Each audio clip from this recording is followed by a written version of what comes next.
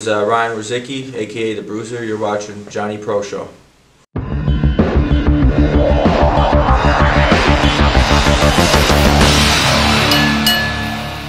Bruiser Ryan Rozicki, ranked #1 WBC. Welcome to the show. Thanks for having me. Now I gotta say, congrats on #1 ranked WBC. How does that make you feel? Who's the champion? Exactly. Exactly, who's the champion? The WBC final eliminator is this Saturday, correct? Yeah.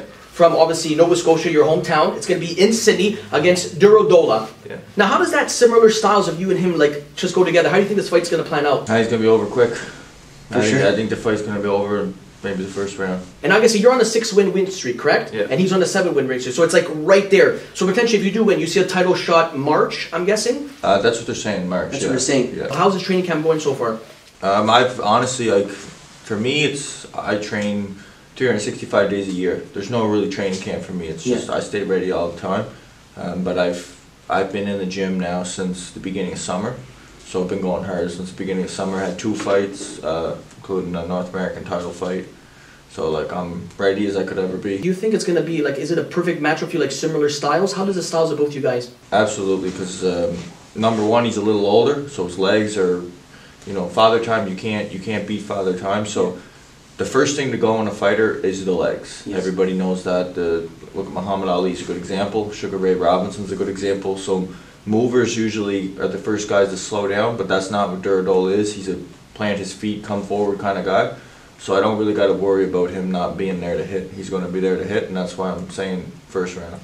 And now this is a homecoming for you, basically. It's such a huge fight. Now, how does it feel like? Is there pressure for you going home and fighting at home? I mean, there's always going to be a little pressure home, but hey, what better place to kill a man or be killed than in your own backyard? In your backyard. Exactly. Bury me there. Now, your last fight was versus Green. How was that? Were you happy with your performance? I wasn't boxing as much as I could have been because I really wanted to kill that man.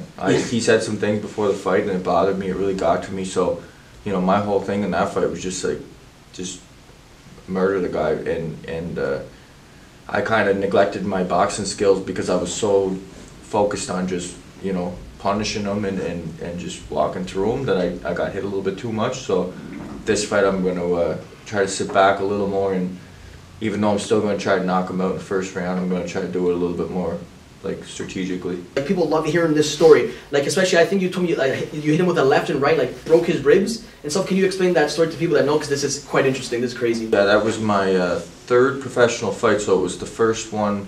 It was actually the first big fight in Cape Breton in 40 years. So that was the first professional fight card there in years. So I was headlining it. And they wanted to bring in a solid opponent for me. They didn't want to bring in any pushover, so I fought the champion of Slovakia. Wow. I can't remember his record, but he's a good fighter. And I studied him leading up to the fight, and I noticed that he liked to leave his elbows real high. He was a mover. Moved left and right and kind of left his elbows up high. So I knew as soon as I jabbed him to the body, he would have to stop. And when I saw it came in the first round, and I saw the moment, and I jabbed his body, and he stopped. And everything I had, I threw the right hand to the body and left hook to the body. And the right hook split his spleen.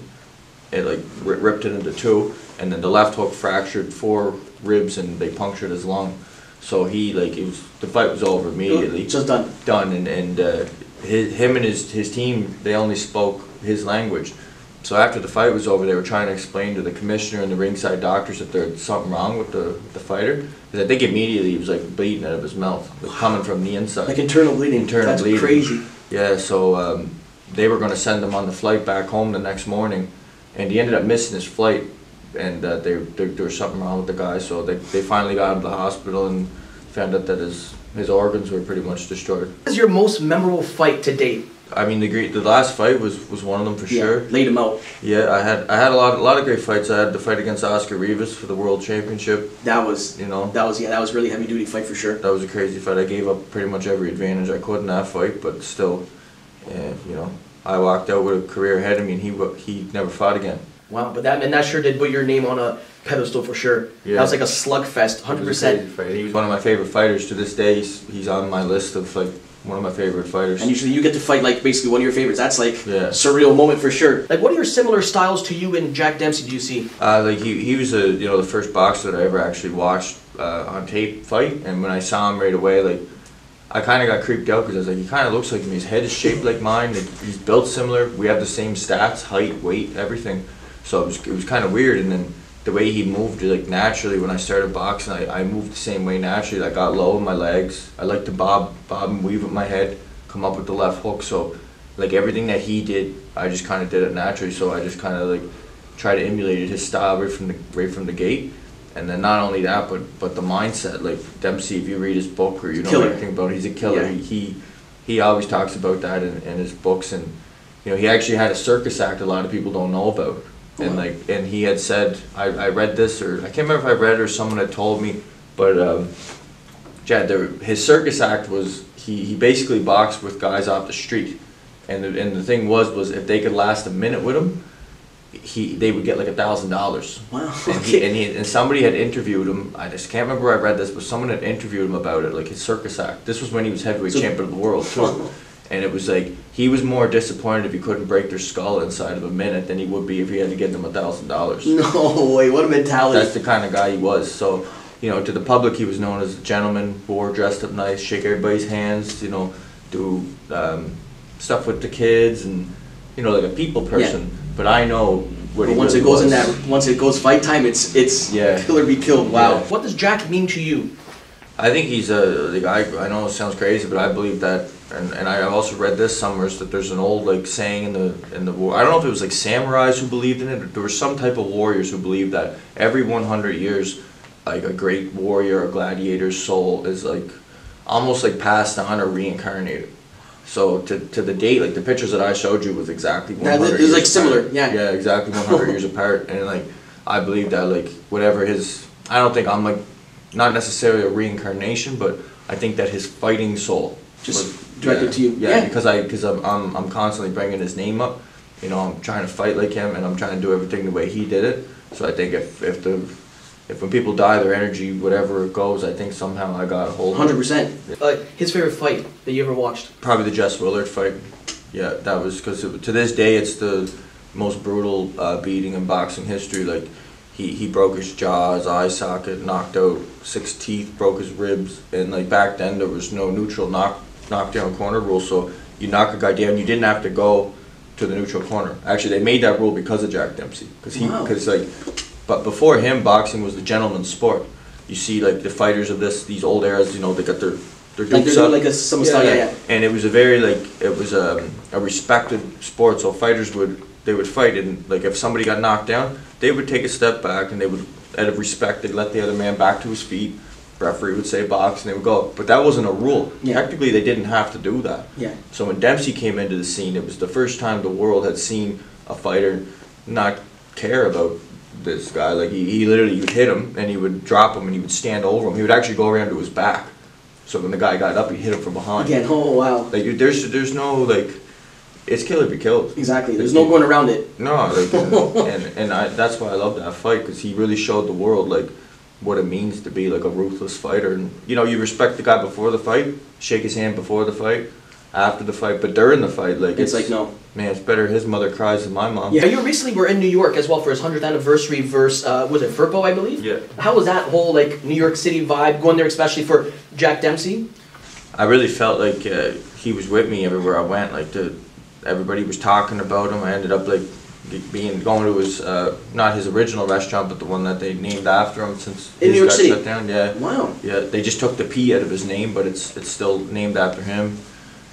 You know, got to talk to a lot of people who like personally knew him, like Jill Diamond and Dom Majeski. Like, you know, legends. They told so many stories about him, and Mauricio Solomon himself actually asked if he could call me Jack, so that's what he calls me. He doesn't incredible, call me incredible, wow. Does he have like kids and stuff, Jack Dempsey? Actually, I talked to his grandson quite a bit. I was gonna say, Josh Dempsey. Yeah, he owns a gym in Miami called I think it's Dempsey's Lions. You ever go there? No, but I got planning for sure. Especially if you go with the straps, you got to go there for sure. Yeah, yeah. Oh, 100%. He's been following my career actually before I even knew who he was.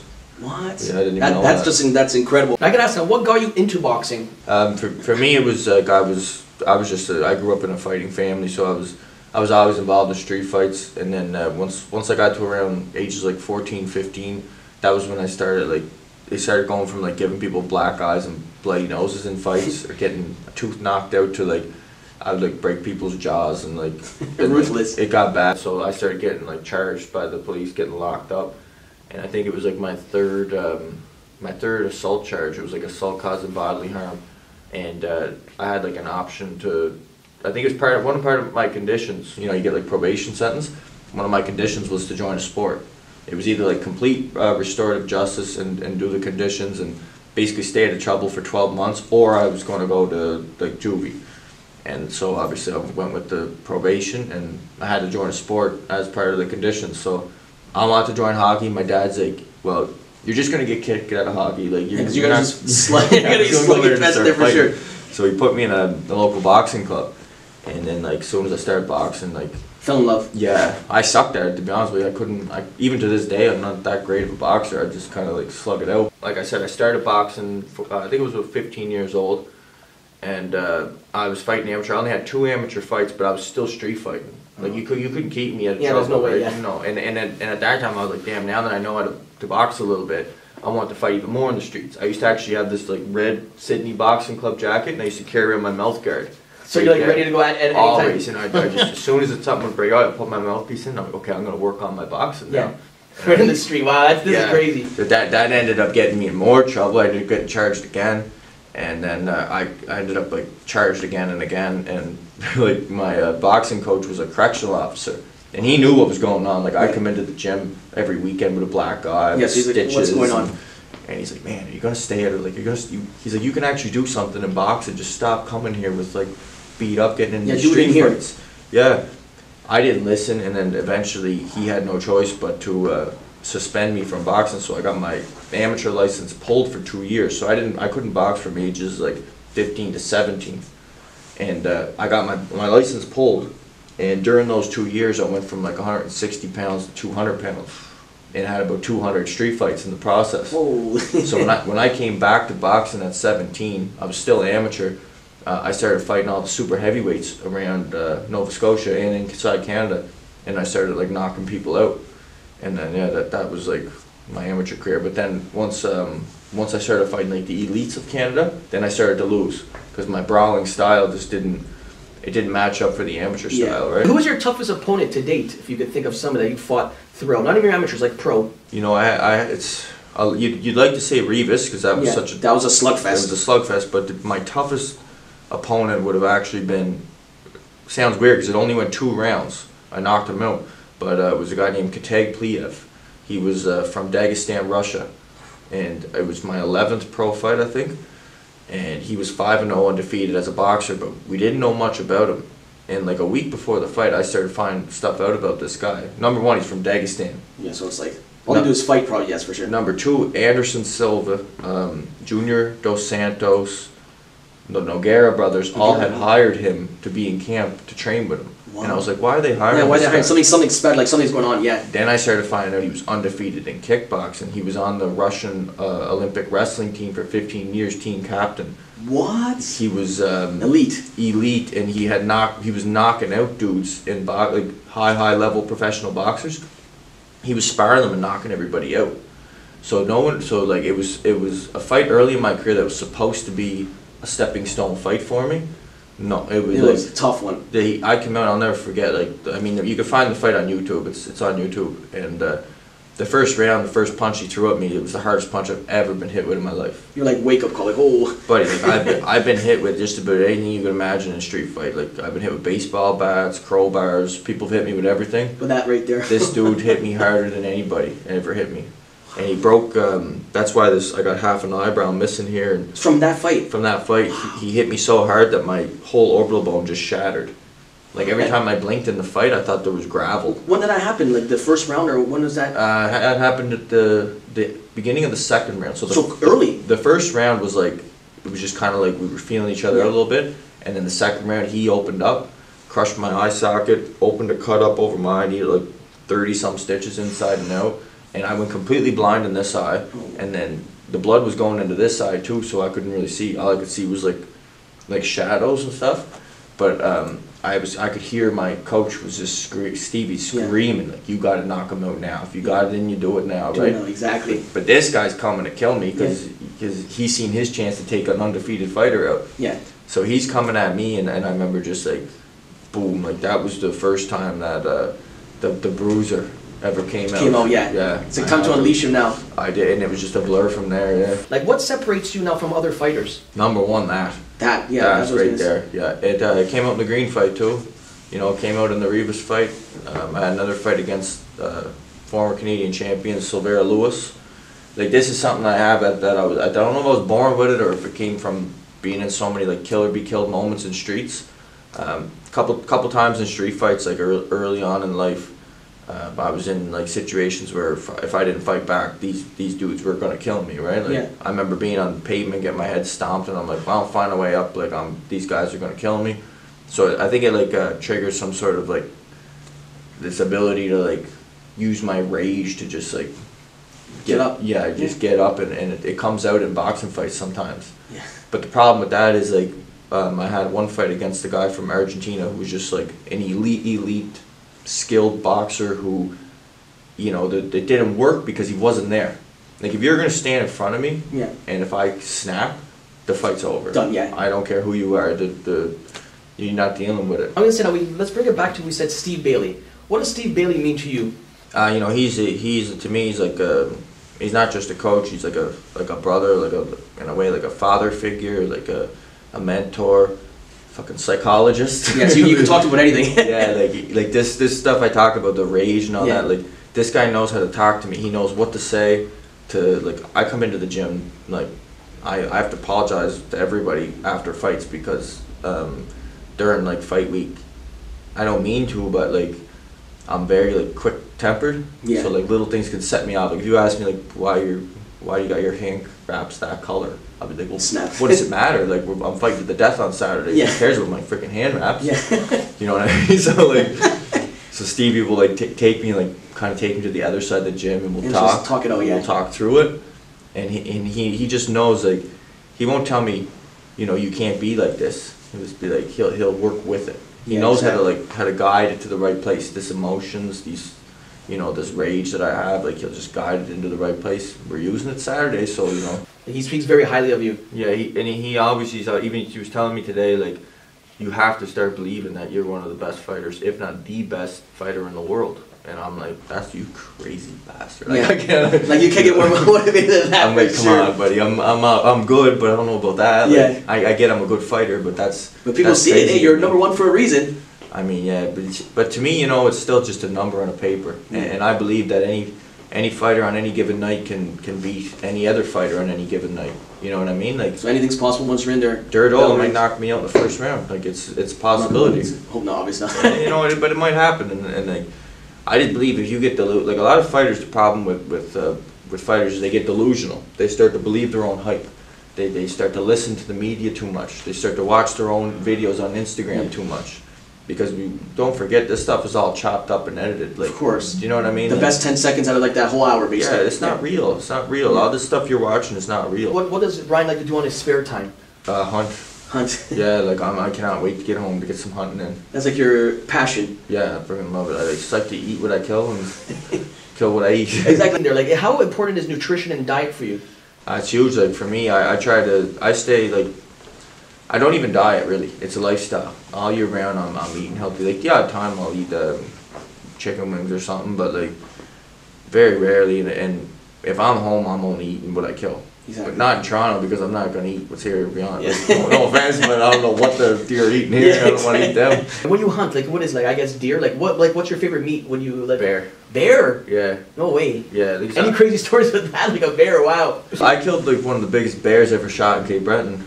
What? Yeah, it's on my Instagram. If you find it, there's a picture of it on there. And how big was this? Like, we're talking. Like... Oh, it was massive. It was like, it was absolutely massive. Like, it was a black bear, but when I brought, so to me, I just eat for the meat. Like, I don't really care about trophies, but because this was like the first bear I'd ever actually shot, I wanted to get the rub done. Yeah, for sure. I can imagine. Right? Yes, I wanted for sure. to have something to save. So first and foremost, I butchered it. I used all the fat, rendered it down for cooking oil. Then I cut up all the meat, vacuum sealed it, roast steaks, everything, all that. And then I took the hide into the Valley Taxidermy in Nova Scotia. And when I brought it into him, he couldn't believe it. He's like, I got to show you something. And he showed me a grizzly bear that someone had brought in down that they shot over in Alaska or someplace, right? And my bear was the same size as the grizzly bear, a black bear. And black bears are not, they're supposed to be small. So you got like the big beast. He was a monster. Like, this bear was eating other bears. Like a boxing fight. After a boxing fight, the Revis was a rough one. Like Steve would tell you the story. If he's ever interviewed about it, so he was the only one that was on the hospital trip there. So people see me afterwards. Exactly. But on the way to the hospital, it was some scary moments. Like I was having kidney failure. My brain was swollen. From that fight? Oh yeah, like there was debate about like taking off a piece of my skull. I'm pretty sure because my brain was completely swollen. Like, oh yeah, and my muscles were shutting down. They had to give me morphine to like even get an IV in me because my body was like convulsing and stuff. I don't remember any of this. Yeah, exactly. Wow, that's incredible. When I started coming around, like Stevie, I just remember the first thing I remember after that fight. I remember leaving the ring, and then I remember being in the dressing room. I actually remember Arthur Betterbeeve being in my dressing room telling me how great of a warrior I was. Madness, yeah, crazy. And then next thing you know, I was just like waking up, and Stevie had his hand on my shoulder. And I was just like, whoa, kind of like, what's going on, right? IV was like, there's blood everywhere because they couldn't get the IV in because like my body was convulsing and stuff. And then he's just like, you're good, buddy, you're going to be good. And I was like, all right, I thought I was gone there for a minute. But this happened a couple times after fights. It happened after the Peralta fight. I had a seizure and all this stuff. From fighting? Oh, yeah. Wow. Yeah, yeah. Is that because like the shots to the head, Shots to the head, swollen brain, no oxygen getting to your brain. Yeah, yeah. My career was supposed to be over multiple times. And now you're here. They don't call you the bruiser for no reason. No, I honestly keep getting stronger, and like the more I get hit, I seem like the more witty I actually get. It's like the opposite. Modern day Jack Dempsey. This is incredible. I'll say, how do you handle like the pressure, the expectation of being just like a professional boxer and athlete? Although I'm a professional now, I have to kind of carry myself a little bit differently, but I just see it like I'm a modern day gladiator. You know, if you put me 2,000 years ago, I would be in a coliseum with a sword fighting a lion. I really would. You know, if it was 100 years ago, I was Jack Dempsey. You know, 50 years before that, I was John L. Sullivan. You know, 100 years from now, when I'm long gone dead, I'm fighting robots. you're made for this for sure. Yeah. What goes through your mind, like just before the fight? Like say, like right there, like there's a Ryan, like you're just about to go right through it, just into the ring. What goes through your mind? I'm gonna kill this man. And I'm ready to die to kill him. Where's your favorite like place to fight at? Is it back home in Nova Scotia? Yeah, I would say it's in Cape Breton. My favorite place to fight is Cape Breton. Like where I grow up, like it's a different kind of area. People there are just fighting is life for a lot of people. That's all people talk about. You go to a bar, like they're looking at your knuckles to make sure that you're hardened. You know, when somebody shakes your hand, they're looking at your hands to see how many fights you've been in. They're looking at your face, how many scars you got. Nobody cares how much money you have. No one cares what you drive. No one cares. They want to know if you have enough balls, basically. Yeah, they want to know. Yeah, if you're a fighter or not. So how Cape Breton and stuff? Like, what's the population? Is it quite big, or everybody knows everybody? Everyone knows everybody. Listen, how was it growing up in Cape Breton? It's rough. Like you got to, you know, back then I had to work growing up. So for me, I grew up on my grandfather's farm for the most part. Well, I started in a trailer court.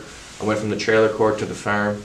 And then once I got on the farm, it was like my job was to get the wood in the basement for the winter, fill up the shacks for the winter, and like cut hardwood, and it's cold. Exactly. So some real started from the bottom type of stuff. Yeah, I was cutting wood for 365 days a year when I was 11 years old. You see yourself accomplishing now, like in the next, let's say, 2 to 5 years. You know, if I can get that world title, like I'm so close. Really, I'm 2 punches away. 100%. You know, it's right there, and then you know, hey, but anything can happen. Like I could lose Saturday night, and I'm back down bottom of the ladder here, so I don't want to get ahead of myself. I don't want to look past Saturday, but let's say if I do pull it off and I knock him out, I would like to get that world title in a high hopes world. I would like to get that world title, and I would like to knock out every man that stands in the way or comes and challenges for it. Do you think boxing gets that like respect from other sports? Do you think boxing gets the respect that it deserves? I think it's starting to. I think you know, I think these YouTube guys and the celebrities like messing around and playing around in there and you know, manipulating the public. I think that kind of gave it a little bit of a bad name. But I think boxing needs somebody like me to and I'm not trying to, you know, sound arrogant or you know, egotistical or anything, but I really believe that boxing needs someone like me to basically show the world that this is like the modern day gladiators. This is how they're supposed to be. Like, yeah, I exactly. know MMA is brutal too. Guys Yeah. get their arms snapped and stuff, but boxing, there's more deaths. Yeah. But if you want to risk your life in combat sports, go to professional boxing. And I don't mean celebrity YouTube, you know, influencer the stuff, nonsense stuff. I'm Yeah. talking real prize fighting. You know, you look in club cards, guys die all the time because it's just pure trauma to the head. Yeah. You're not in there like there's no way you can hold and get a break. You can't go to the ground and take a breather. And I'm not knocking MMA. That's just as brutal, if not more brutal in its own way. But boxing's always right to the head. You're taking it's just non-stop punishment to the brain, to the body, to the organs. So like, there's nowhere to go. You get dropped and knocked out. You're back on your feet. There's a referee go to say, box, and this guy's coming to kill you again right away. Right away. Like there's nowhere to go. Yeah, exactly. You know? So your life is on the line every time you get in there. It's the closest thing you can get to like modern day gladiators in a coliseum fighting. So, and I think that the world needs to be reminded of that, and that's what I think I'm here for. Advice for like upcoming fighters that look at you, just in general, just be like, wow, like they like the path that as a boxer, professional boxer, like you're going to, and they just look at you and stuff, like the youngins that just want to need advice. Any advice for the future? You know what? I couldn't give any advice to except for the kids that are coming out of freaking juvies and you know, stuff like that. Like as real as it gets, yeah. I think that the athletes, because I don't look at myself like an athlete. I don't look at myself like a boxer. I'm like that fighter that got saved by boxing. If it wasn't for boxing, I would have been dead long ago. My whole goal in life was to, once I found out that I was a fighter, once I learned that this is like the only thing in life I wanted to do, I was just fighting to the death even before I knew what boxing was. You know what I mean? It's just nobody could get me there. Yeah, exactly. Nobody could get me there in the street. So I started boxing to challenge tougher people to get me there.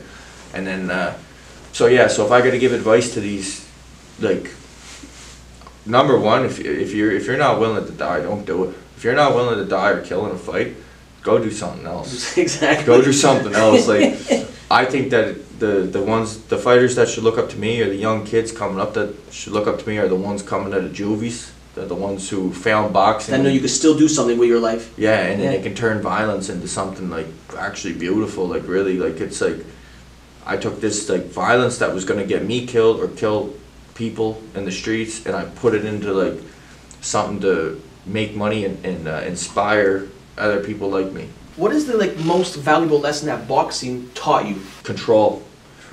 Control, because like, you know, like people piss me off. There's no question. I can imagine. We live in such a weird world where people are just weird, and they want to like say anything stupid. Yeah. They want to just push their stupid beliefs onto everybody, and if you don't believe, you're automatically like you're either a freaking hater or a racist or you're this or something. You're something. Something stupid, right? And like these type of people, like if it wasn't for boxing and they approached me, and not on this stuff in real life, I would smash their. I can imagine. Yeah. Smash their. They were basically tough guys behind the finger screen. Yeah, that's what it is. What boxing taught me is like, you know, you could have someone come in right now and they could just like completely slander me and go on and this and that, and I'll just be like, well, I gotta go train. I gotta go train. I have something to do. Yeah, exactly. You know, I got something to prove here, a little bit bigger than what you mean. Yeah. But if it wasn't for boxing, yeah, it's like they can't even step into your shoes for not even a second. No, but that's okay.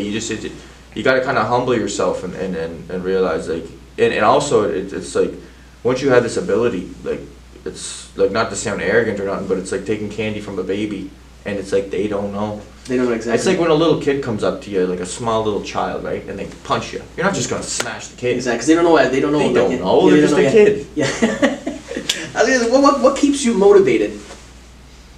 To all that. All that, exactly. All yes, that. Exactly. Your personal goals in boxing to become world champion? That's the goal? It is right now. Like I said, when I first started, it was just be a prize fighter, you know. Right now, because the world title's right there, and it kind of has to be my goal. Has to be. It has to be my goal. If it's not, then I'm not going to get it. So I have to focus on that right now. So right now, it's getting that world title. But currently, Duradola, first round. Exactly. How important is legacy to you? Oh, it's huge. Yeah. It's huge. And like I said, I think that my whole purpose here is to show the world what a prize fighter really is. Not a YouTuber, not somebody who pretends. Actual fighter. I mean a fighter who boxing literally saved them, took them from nothing and made them something, and that's what I'm here for. What does the sport of boxing like mean to you? We all know it saved your life literally. Mm-hmm. What does it mean to you, boxing? It's like boxing's like a gift for people. You know, it's like like I said, people like me who were growing up and they were on this one-way track to self-destruction. Like if it wasn't for boxing, boxing's like a god. Let's put it that way. It's like a religion. Savior for you. It's a savior. It's like I thank every day. I thank boxing every day. I thank boxing and Jack Dempsey, because if it wasn't for those two things, I wouldn't be here. Like in the very beginning, there's many other things. There's many other people I'd have to thank and stuff like that. But those are the roots. You know what I mean? Got you where you are right now. For sure. What do you see yourself doing after boxing? Damn, I don't know. Open your own, like maybe like to train. Would you like to go like step in like how Stevie is? Would you like to train or? No, I would never be able to train fighters like Stevie. You're like, let's go. You're very ruthless. Don't get scared. But no, one day I'd definitely like to open up a gym back home in Cape Breton, and because that gym that I started in saved a lot of people like me. It's a rough place, like I said, and a lot of kids coming up there are going down a one-way track to similar paths, yeah. Similar path, and there's no gym right now that's like a place for them to go. So wow. I think once it's all said and done, if I make it out of this alive, then I'll probably reopen the old club. Yeah. When it's all set and done, what do you want the fans to remember Ryan Rozicki as? The most violent fighter that ever lived. Couldn't have said it better. This Saturday, it's live from Sydney, Nova Scotia. The Bruiser, Ryan Rozicki, right here versus Duradola. It's going to be an absolute. I hope it's going to be a one round knockout for you. I hope so. It could be a 12-round war. We'll see. Who knows, guys? It could go either way, guys. Yeah. Thanks for tuning in live. It's Johnny I Pro Show with WBC's ranked #1. Watch him live this Saturday. See you later.